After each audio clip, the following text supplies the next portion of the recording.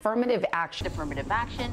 Affirmative action. The court has effectively ended affirmative action in college admissions. On June 29th of this year, the Supreme Court issued a new ruling that curbs affirmative action guidelines that have been in place for almost 6 decades. This is a significant change to the law that many believe will have far-reaching effects on college applicants, universities, as well as companies across the nation. We will be broadcasting a 3-part special series to provide information about the history of affirmative action, how the new ruling affects students applying to college, and how Masters is helping students navigate this new landscape.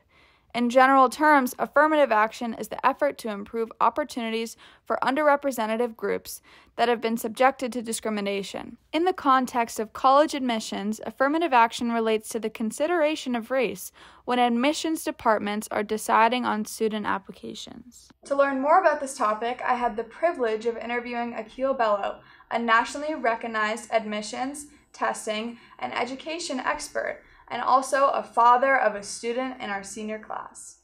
Affirmative action is a long-standing policy that was designed to address some of the historic inequities that have existed in American society. Colleges have existed forever, and many of them didn't allow Black Americans to enroll until well into the 1900s. Akil provides his point of view on the potential impact of the Supreme Court's ruling. Part of the problem is going to be who has the fortitude to stand behind their principles and stand behind all the statements they made around equity and inclusion and all of that, and actually say, no, we're doing it this way and this is how we're doing it. So I think you're going to see some places that will maintain the same level of diversity that they've had in the past, some places that'll increase, despite the legal repressivism that this case was really designed to create. However, some schools may allow the Supreme Court's ruling to affect their practices more. Harvard has spent tens of millions of dollars defending themselves.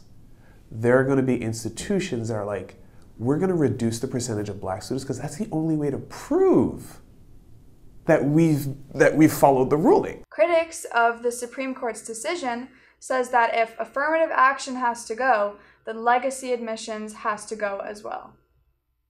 Now, many colleges are reconsidering their legacy policies after the Supreme Court's recent ruling gutted affirmative action based on race for admissions. Bello comments on the issue with legacy admissions.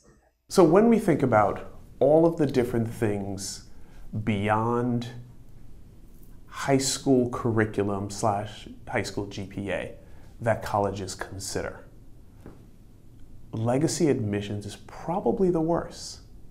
When we're saying you're looking at the genetic heritage of a student and whether they inherited wealth from their parent, it's a very strange throwback to the aristocracy to consider legacy. And here's why. Legacy admissions give a tremendous advantage to a certain group of applicants. New data from a Harvard research group shows the children of alumni are about 33% more likely to be admitted to an elite private college. Bello shares his thoughts on a key misperception that affirmative action has created. One of the things that bothers me in this conversation is the belief, whether it's explicitly stated or implicitly stated, that the vast majority of Black students at these places are getting in simply because of affirmative action or because of race-conscious admissions, which I'm going to say is not true, has probably never been true. Yeah. Clearly, there has been a lot of debate on the impact of the Supreme Court's decision, but we couldn't miss the opportunity to ask Bello for some advice for students applying to college. You're going to get in. It's really only a question of where. So be comfortable with the uncertainty of, I'm not sure where I'll go, but I'll end up somewhere good. Right. And you do that, it'll be fine. We were very fortunate to hear from an expert like Akil Bello on this topic. Make sure to tune in for part 2 of the Affirmative Action series, where we talk about how this will affect students applying to college.